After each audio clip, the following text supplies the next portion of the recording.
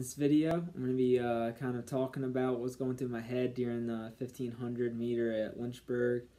1500 is not my main event, but I just happened to be on a lot of this live stream, and it's just like, oh, well, it might be a good video idea just for some content. So hope y'all enjoy it, and let's jump right in.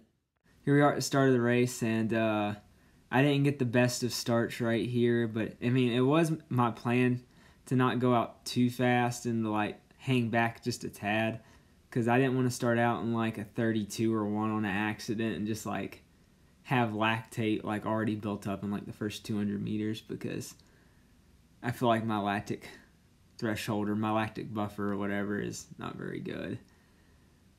And so coming around the turn, I'm kind of boxed in because I'm wanting to start to get around people now that we've kind of settled in just a little bit. But I had to basically start jogging and then let everyone pass me, and then I'm right there on the outside going around people now. So I'm trying to work my way up the pack a little bit. It was my plan before the race to like make that first lap not quite as aggressive and then go really aggressive at the second lap, because I wanted to set myself up at the 800 to be like right where I wanted, or maybe even a little faster to give myself some buffer room.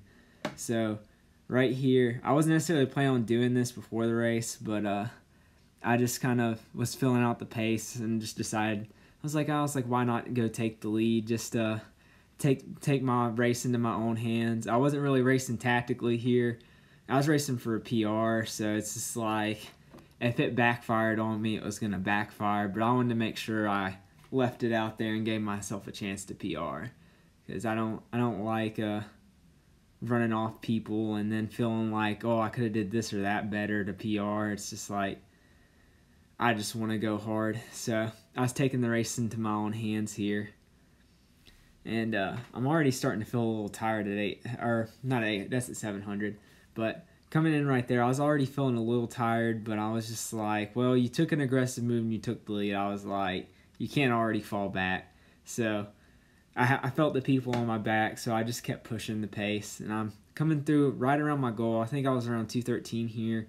I was wanting to hit at least 214, so I was a little faster than what I actually wanted, but that's a good thing. I wanted to give myself a chance to run under 410, because that's my goal in this race, because in college I haven't really ran the 1500 up to par to my other events.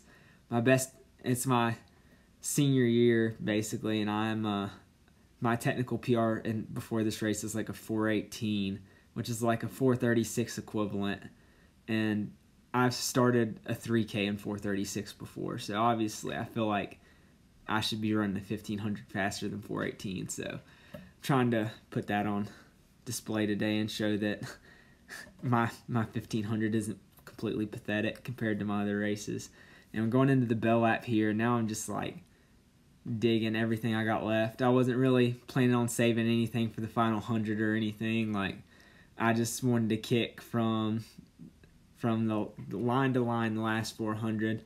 I was trying to just run an all-out kick right here, and I started gapping everyone, which I wasn't really aware of how much of a lead I had. I just kind of assumed that everyone was still on my heels, and I either slowed down a little bit this last two, or they picked it up, which I think they just picked it up, because I think my last lap was around 64. But yeah, you can see my teammate Raheem right here is he's catching me pretty quickly. He's got some good foot speed, so don't really want to leave it up to a kick battle with him, because he's got the foot speed. And right here, I think I realize he's passing me now, and I'm just like, oh shoot, he's flying. And he dusts me that last like 75, 50 meters. He runs a 408. I come through 409. Nate's like 412. Preston 413. So I was proud of the way all 4 of us ran this race. So post-race thoughts. I was really happy with this. It was a 9-second PR. It's the first 1500 in college that I really felt like I'd even ran anywhere close to my ability in this event. I feel like I might go a few seconds faster if I worked on it, but like I said, it's not my main event, so I probably won't run another one this year. But, you know, overall I was really happy with it, and I think all 4 of my teammates PR'd too, so congrats to them. And This is my first race wearing my Nike Dragonflies, so shout out to those. And I think they helped me a little bit. They felt really good in this race. I'll race them a few more times, and I might give like a more in-depth opinion on them, like at the end of the season or something.